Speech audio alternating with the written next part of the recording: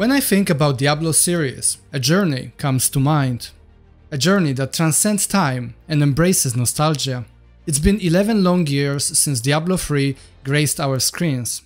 I don't know about you, but waiting that long for a sequel makes me feel like I've been stuck in a loading screen all this time. Time truly flies, my friends. Lots of things changed in all these years, and the world seems like a bit different place right now. What hasn't changed, however, is that Diablo series follows me throughout my life, with each entry signifying a different phase of my journey. Diablo 2 arrived when I was a teenager, ready to slay demons and stay up way past my bedtime. I still hold the memories of discussing character builds during classes while avoiding suspicious looks from our teachers.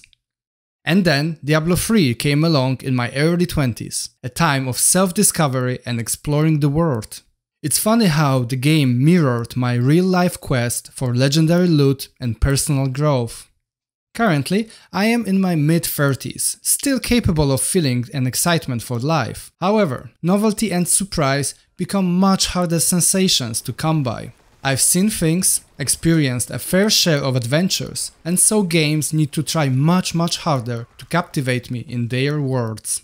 Whether you're stepping into the world of Diablo for the very first time or returning to a familiar realm, pause for a moment and think about the moments that have defined your own gaming journey so far. With that in mind, I would like to welcome you to another thrilling episode of our channel. Today we review Diablo 4 main campaign. This video will be part 1 of my review process, focusing on the leveling in game's story mode. In the near future, we will release part 2 to discuss the game's endgame. But before we go into the details, let me share a key point about Diablo 4. It's not trying to revolutionize the genre. Instead, Diablo excels as a highly polished video game, but it does have a few gameplay systems that might hinder some of the fun players expect from the game. Overall, I am having a blast playing the game, but we will also discuss a few games designs that bothered me during my playthrough. But real quick, before I get into this video, if you happen to enjoy it, please make sure to subscribe and also drop us a like. It only takes 1 second of your time, but makes a huge difference in how the video performs in the YouTube algorithm.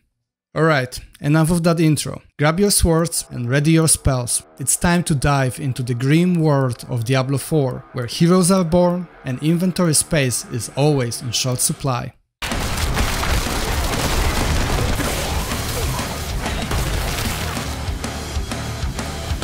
Let us begin with the gameplay, the most crucial aspect of any ARPG title.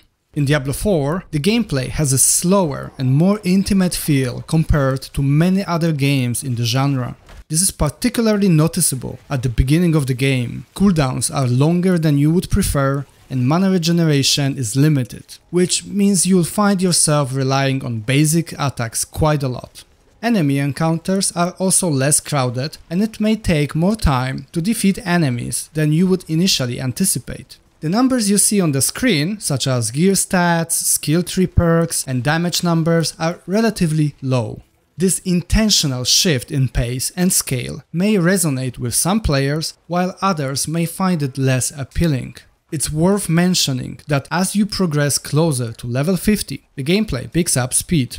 From glimpses of high-level gameplay I have seen, the tempo and scale appear to be more on par with typical expectations. I believe you should keep this in mind when deciding if Diablo 4 suits your preferences.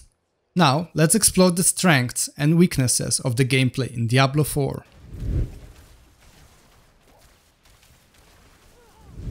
When it comes to ARPGs, one of the key factors for me is how smoothly the gameplay flows. Thankfully, Diablo 4 doesn't disappoint us in this regard. Casting skills feels incredibly fluid and seamless, even with the slightly slower attack speed. The character responds promptly to your commands, just as you would expect from a Blizzard title. Moreover, the skills in Diablo 4 not only look impressive, but also perform exceptionally well.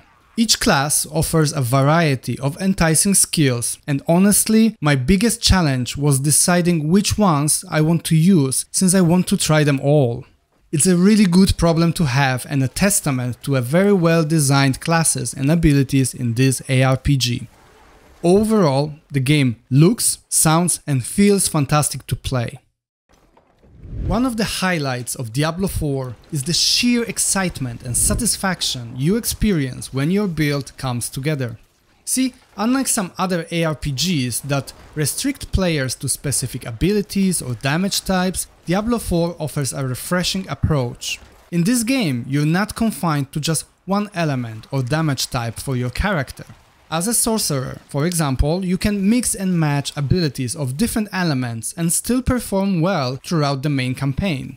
This flexibility allows for diverse and dynamic playstyles, keeping things engaging and enjoyable in the process. What makes builds even more intriguing are the unique legendary powers available, even at lower levels. These powers introduce captivating twists to your abilities. Let's take an example of Necromancer, who has an ability to turn temporarily into a blood mist. By default, it's a rather defensive ability. However, there's a legendary power that makes this ability a detonator for corpses, turning it into both defensive skill and an AoE nuke. Once you start obtaining these legendary powers and find ways to synergize them with one another, the true fun begins. Experimenting with different combinations and discovering the synergies between various powers will keep you hooked and entertained. But now, let's shift gears and address some criticisms of Diablo 4 gameplay. Despite the enjoyable gameplay experience, there are three main aspects that hinder the fun during the main campaign. These are resource starvation, over-reliance on loot drops for power fantasy, limitations of imprinting legendary powers. First, let's talk about how resources are generated in Diablo 4. Each class has its own primary resource, but essentially they all function like mana points. Some classes passively regenerate mana, while others need to actively generate it. Remember that feeling when you played a sorceress in Diablo 2 at low level? You would cast a few fireballs here and there, but then resort to your basic attack with weapon until you could afford mana potions, right? Well, that's somewhat similar to how the first 30 levels or so can feel in Diablo 4. There are no mana potions in this game, and the resource generation statistics found on gear are few in numbers and even not that significant. At the beginning of your first playthrough, you will have very limited options for resource generation. For quite a while, your main choice will be to spam basic attacks that hardly make a dent in your enemies. This issue becomes less problematic as you progress and unlock passive abilities through skill tree, dungeons and loot drops. However, personally, I couldn't shake the feeling that I was trying to have fun with these awesome looking skills in Diablo 4 while the developers intentionally limited my ability to do so. In Diablo 4, the game heavily relies on rare loot drops to address gameplay challenges. While it can be very satisfying to obtain the items you need, there are consequences of this design choice. The bonuses from skill trees feel particularly underwhelming compared to other games in this genre. Diablo 4 limits players to choosing only a maximum of 2 upgrades, often with just minor percentage boosts. The true progression during the leveling process lies in loot drops. This reliance on loot drop can lead to frustration and disappointment when the desired items don't drop, stopping the players from playing the build that they want to create. For example, I reached level 50 with my druid without obtaining the legendary power I needed for my desired build. It would be beneficial if the developers offered more meaningful choices within the skill tree instead of locking build-defining powers behind loot drops. This over-reliance on luck for both the floor and the ceiling of a build could be addressed by simply tying the ceiling to loot and the floor to level progression. One major concern in Diablo 4 is the limited imprinting of legendary powers. These special perks can be extracted from items and transferred to others, allowing us to retain the power even when the original item becomes outdated. However, the problem is that we can only extract a power once, which becomes problematic when dealing with weapons that we frequently switch. This limitation raises questions. Should we switch weapons and imprint the power, risking not finding it again? Or should we hold on to the power and wait for a duplicate? These questions aren't fun to think about when players want to try out different gear and builds. In my opinion, extracting legendary powers should work more like the perks in the Codex of Power. See, in the Codex you can unlock most powers by completing dungeons. Once a dungeon is completed, you can imprint the associated power to as many items as you want. However, the powers unlocked this way have the lowest possible value range, so there is a trade-off. The problem is yet again that some powers can only be obtained as legendary drops and are not available in the Codex. I wish we could imprint these legendary powers multiple times once we have dropped them. Another option would be to make all powers obtainable through dungeons or other challenges. Either way, it would be great for enabling different builds without reliance on pure luck. To sum up my thoughts on the gameplay of Diablo 4, despite my criticisms of certain aspects like legendary powers and resource generation, I've actually had a lot of fun with the game so far.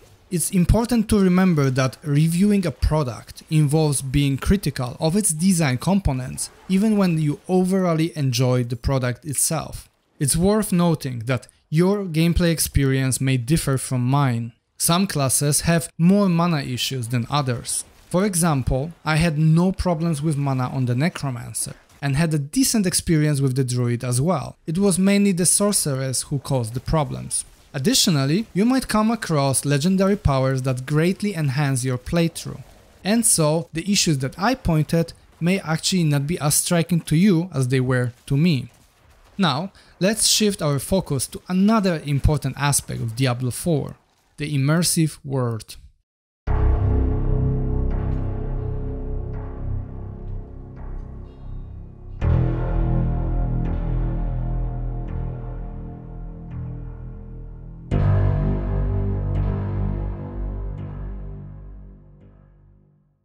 Diablo 4 offers an immersive world that sets a new standard in the genre.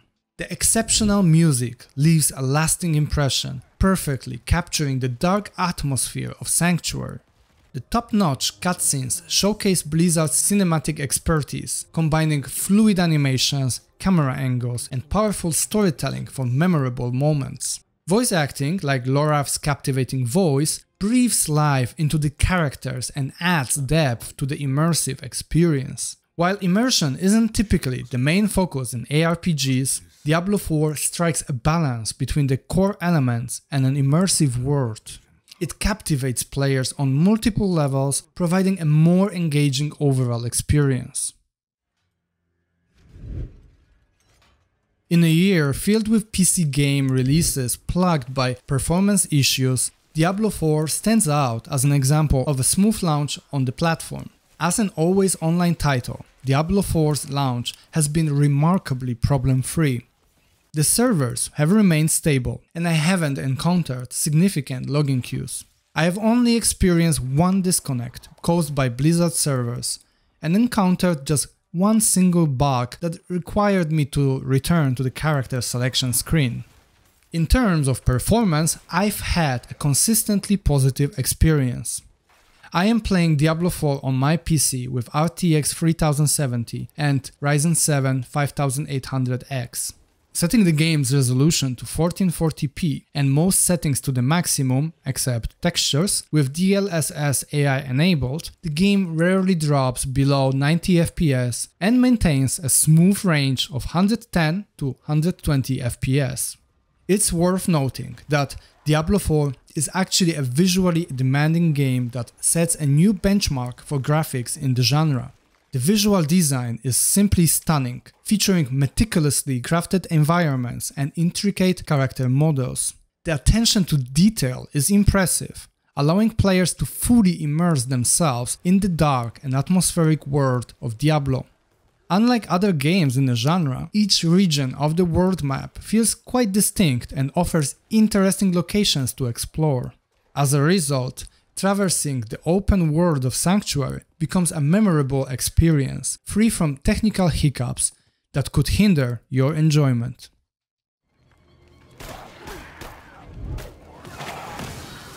Lastly, I want to talk about the art style and the narrative of the game.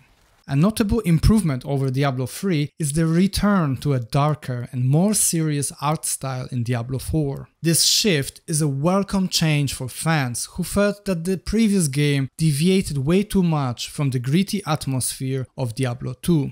The setting of the game is bleak and brutal, evoking a sense of despair. Sanctuary, the game's world, is certainly not the place you would want to inhabit.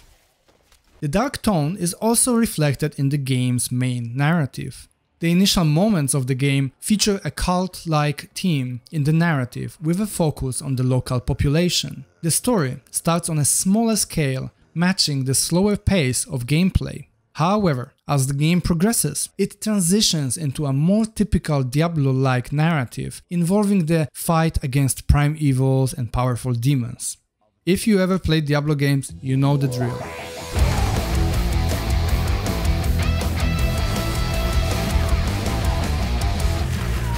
These are my thoughts on the main campaign experience of Diablo 4.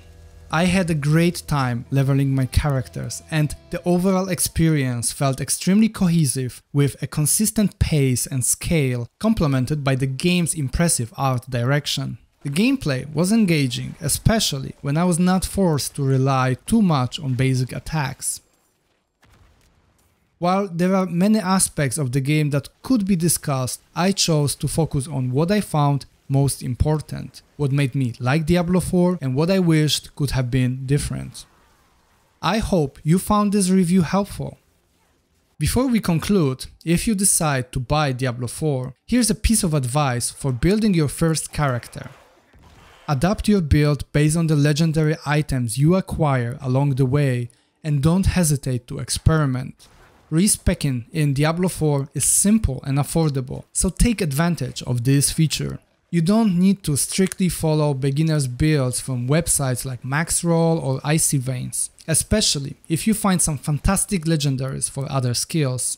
Embrace the flow of the game and discover what suits you best. I am actually curious to know your thoughts on Diablo 4. Does your experience align with mine, or do you have perhaps a different impression of the game? Share your thoughts in the comments below. And if you enjoyed this video, please consider hitting the like button and subscribing to my channel. It only takes a moment, but helps me grow on this platform. Thank you for your time, and I'll see you in the next one.